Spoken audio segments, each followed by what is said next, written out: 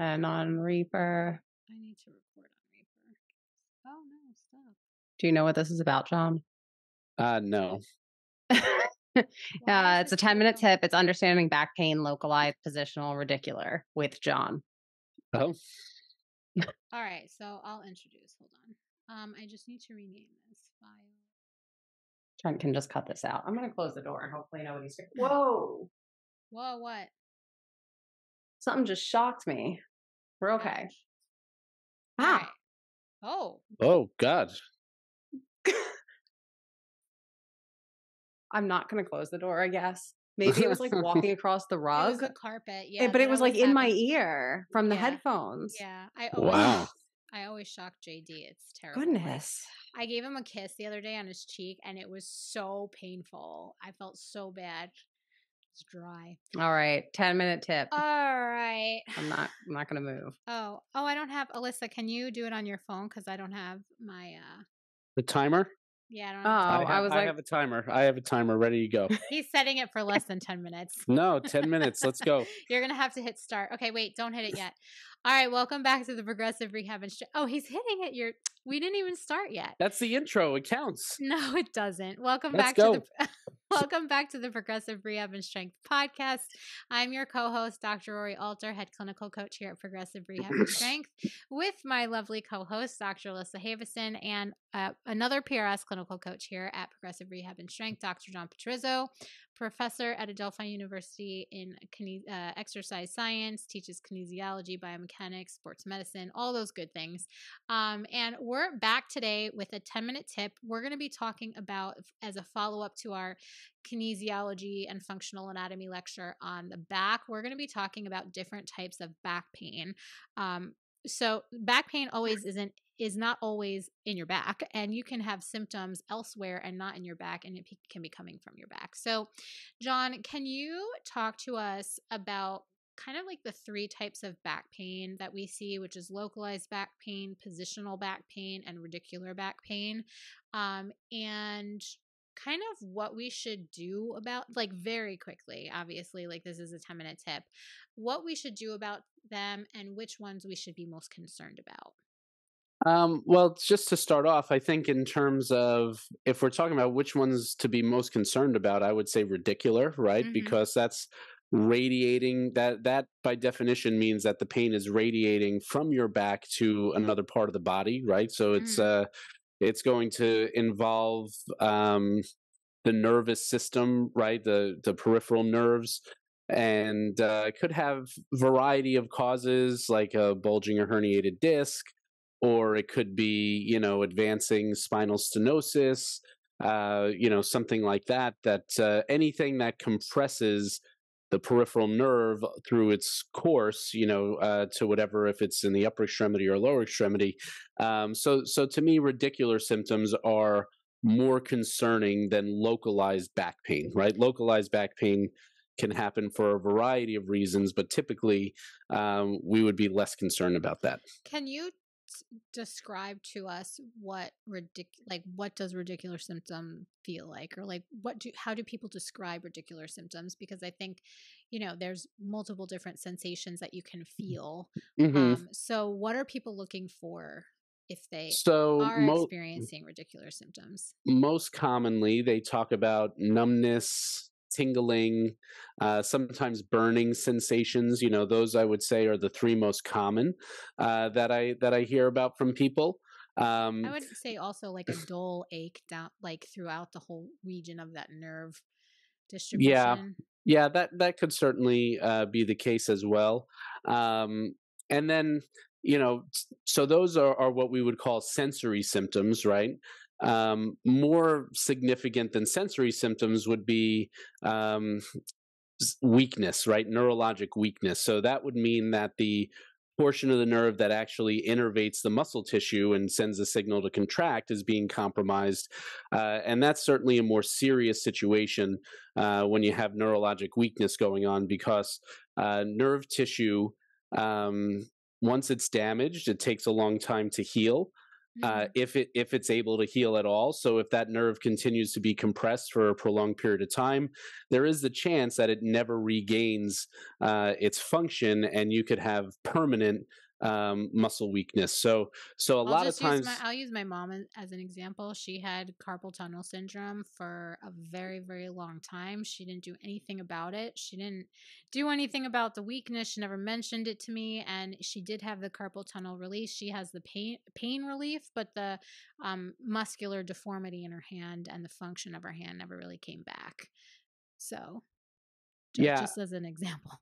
Right. So when people start to experience weakness, then it becomes even more serious. And a lot of times those become surgical candidates, fairly quickly. I have had a few people that I've worked with that have had weakness that opted not to have surgery and recovered and got better, which was really incredible. But you are rolling the dice a little bit with that scenario, because if you don't get better, then there's a chance that that could be a permanent situation. Yeah. So talk to us about, so if you're feeling tingling, burning, shooting pain, when you start to have these radicular symptoms that aren't going away in a couple of days, or they're getting worse over time, I would just, either seek out a physical therapist, chiropractor, or spinal specialist to get your symptoms looked at. If you're having muscle weakness, so if you can't walk on your toes, or your foot is like slapping the ground, or you're having difficulty with your grip, you're dropping things, you can't open things that you used to open, or you're like, you can't bend, like all of a sudden your bench press goes from like 225 to the 45-pound barbell is too hard to lock out. Let's go see someone. Now, we can also have positional pain, so positional symptoms. So can you talk a little bit about what that is and what that means, and what we should do about it? Sure. So some people, their back pain is more specific and related to certain movement patterns, right? So like there are some people that their symptoms are provoked by spinal flexion, let's say, or some people that are provoked with the opposite, like spinal extension is really irritating for them.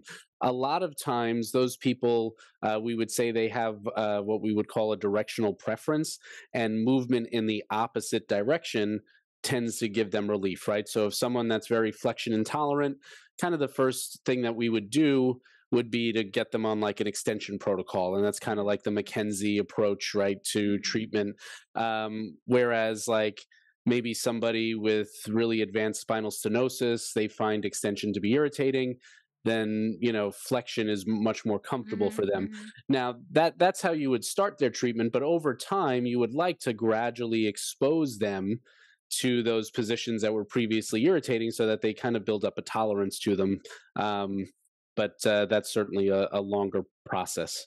Yeah, so if you are experiencing back pain, and for instance, like maybe you can sit at your desk for like 20 minutes, and then after that 20-minute mark, you start to get your symptoms. Then we would say, okay, let's consider, just for until we can get these symptoms under control, let's talk about like getting up every 20 minutes and walking around the office for 10 minutes, or going to a bookcase and putting your laptop on the bookcase and working there, if you obviously don't have like a sit to stand desk. But prolonged position, like kind of find what your limit is. And if you're at the 20-minute mark, that's when your symptoms start to get irritated. You got to do something about it. So get out of that position. So oftentimes changing the position can help us decrease the amount of irritation we're causing to the back. And over time, if we change our position enough, we can start to get a lessening of our symptoms, and we can start to sit longer. So relieving those symptoms, or relieving the irritation over time. And the same thing with, if you're extension. So if standing is really bothering you, then maybe, working when you're sitting, or if you're in like the supermarket and walking around is bothering you, lean your arms on like the grocery cart or something like that, so that you can still function, but you don't have to stand up all the way. So definitely, if you're experiencing any positional symptoms, just change your position before your symptoms start to come on. Like note that time that it's happening, and this can definitely help speed along the recovery process. And let's talk about localized back pain, because you've never done a 10-minute tip, and we got to keep you moving here because we got to direct you.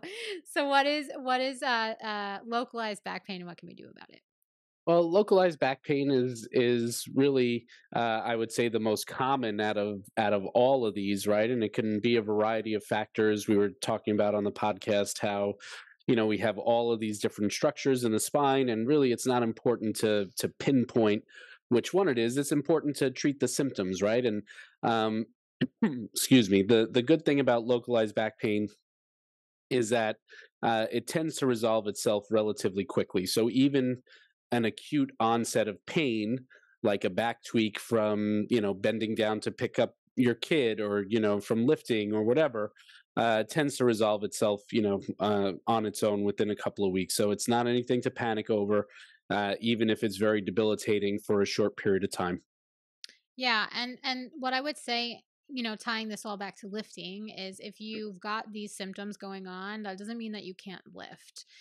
What we would recommend for people who are experiencing most of these symptoms, but not the really bad, like let's see a doctor now kind of symptoms, is that we would recommend wearing your belt even for warm-up sets. And we'll have an episode talking about the Valsalva maneuver. And yes, thank you. We know 5 seconds left. The Valsalva maneuver. I love his background. It's little JD. We'll have an episode coming out this month on the Valsalva maneuver, and how belts are good for how to use a belt to protect your back. So use your belt on your warm-up sets and your work sets. Find loads that don't irritate you. Find ranges of motions that don't irritate you. If that means benching with your feet on the bench, if it means doing box squats higher than depth, if it means doing rack pulls or only only RDLs or halting deadlifts, find a movement that does not increase your symptoms at baseline. Wear your belt and keep training. Again, we have a whole series on pain and injuries in barbell training, part 1, 2, and 3. So go listen to those. If you need any help with any of your symptoms, your back pain in barbell training, you can book a free consultation call with any of the 3 of us here at PRS. There's a link in the show notes, and you can join us in the Secret Society of Barbell Mastery to get a form check or ask us questions. Join us on a live Q&A session for the podcast, etc. We would love to have you. That's it for now. John, thank you so much for taking the extra 10 minutes to do this 10-minute tip, and we'll see you guys next time. Bye for now.